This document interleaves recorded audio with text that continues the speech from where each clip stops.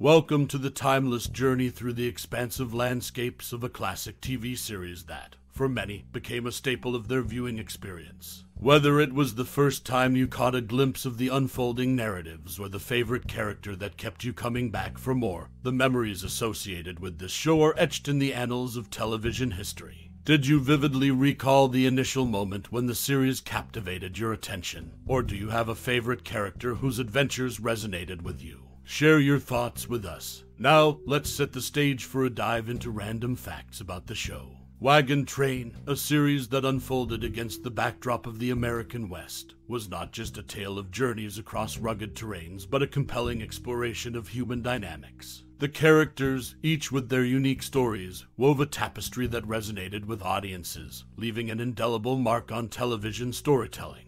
As we traverse the memories of this iconic series, we invite you to share your most cherished moments and personal experiences in the comments below. Your stories add depth to the legacy of this TV classic. So, when did you first embark on this journey, and who was that one character who made the dusty trails come alive for you? We would love to hear your stories and memories in the comments below. Crafting memories that would stand the test of time.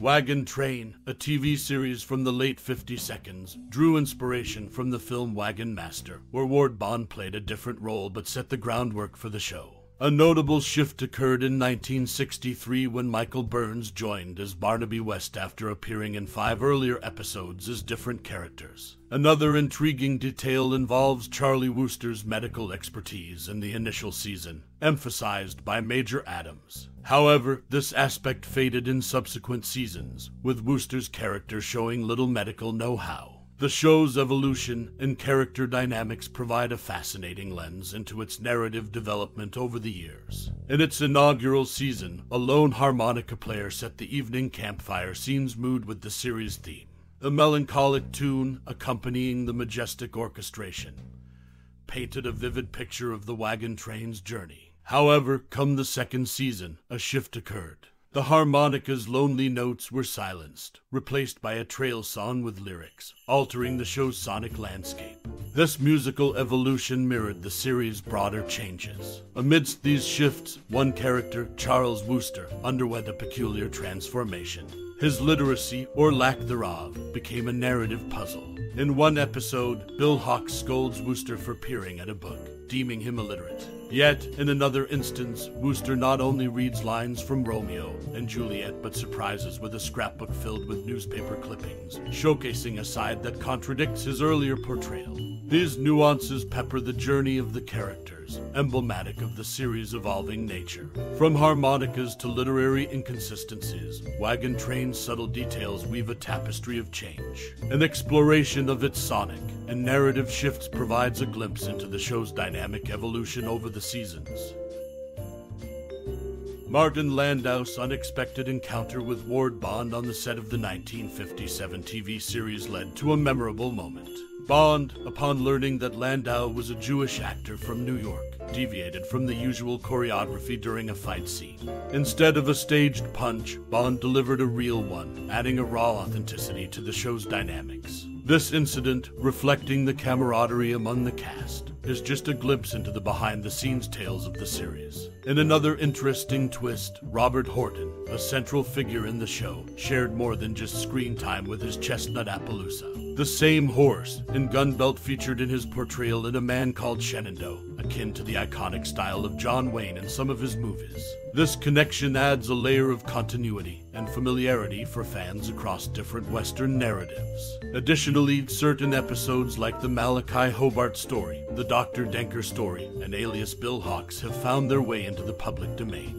These particular narratives, open to a wider audience, offer a unique opportunity to delve into the early storytelling nuances of the series. From unexpected punches to shared props and public domain episodes, the off-screen anecdotes and peculiarities of the 1957 TV series provide an intriguing backdrop to the well-known frontier adventures. Each detail, whether in the script or behind the scenes, contributes to the textured history of this iconic show. Ward Bond's health struggles during the early seasons of the iconic Frontier series had a profound impact on the show's dynamics. Despite facing serious health issues, Bond continued to portray Major Seth Adams. However, his deteriorating health eventually led to a significant shift in the series. In the 4th season, Bond tragically passed away due to a heart attack. Surprisingly, the show chose not to address Major Adams' absence, leaving viewers without any on-screen explanation. This marked Bond's final acting project, closing a chapter in the series with an unspoken farewell to a central character. Bond's silent departure added a layer of complexity to the evolving narrative, showcasing the challenges faced by the production behind the scenes. A legacy of Ward Bond's final moments on Wagon Train lingers as a poignant aspect of the series' history, unspoken yet deeply felt by those who followed the frontier adventures. Gene Roddenberry, the visionary behind Star Trek, once envisioned his creation as a spacefaring counterpart to a popular frontier series. Describing Star Trek as Wagon Train to the Stars, Roddenberry drew inspiration from the narrative depth of the frontier adventures. Interestingly, a key contributor to Wagon Train's storytelling was Gene L. Coon, who wrote 23 episodes of the series. Coon's impact on the show's narrative underscores the significance of his contributions, shaping the frontier tales that captivated audiences. Behind the scenes, the camaraderie among the cast wasn't always seamless. Ward Bond and Robert Horton, central figures in the series, faced discord on set. Horton revealed that Bond spread rumors about his sexuality, creating tension. However, in a surprising turn of events, the two men resolved their differences just 2 days before Bond's passing.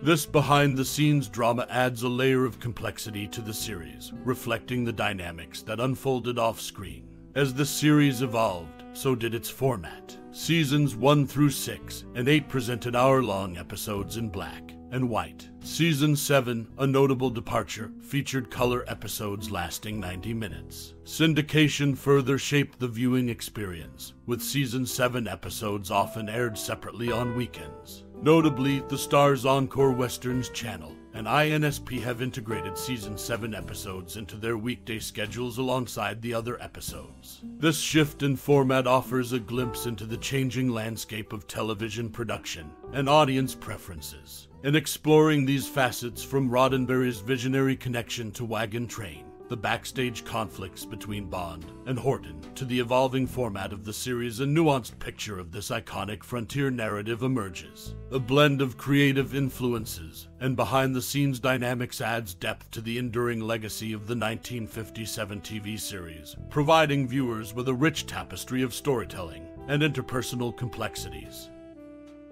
As we meander through the nostalgic trails of yesteryear, the timeless essence of that classic 1957 TV series lingers in the air, weaving stories of adventure, camaraderie, and the vast expanse of the untamed West. Your journey with these memorable characters and the unpredictable frontier has been a tapestry of emotions, resonating through the years. Reflecting on this remarkable narrative, I invite you to embark on a personal expedition into the recesses of your memories. What moments from those bygone episodes still echo in your mind? Perhaps it's the indomitable spirit of the pioneers, the breathtaking landscapes, or the unspoken bonds formed around the flickering campfire. This isn't just about a show, it's about the shared experiences, the connections that transcend time. So, as you wander through the corridors of your recollections, I encourage you to share those cherished fragments with others. Let your thoughts echo like distant hoofbeats, resonating across the plains of nostalgia. Your reflections are not just tributes to a bygone era, they are a testament to the enduring power of storytelling. And as you contribute your chapter to the collective narrative, remember that you're not alone in this voyage through the annals of television history. Thank you for lending your moments, your musings, to this timeless narrative that continues to captivate hearts. Your presence in this dialogue makes the journey richer, the memories more vivid. Until our paths cross again, may your recollections be as boundless as the open prairie.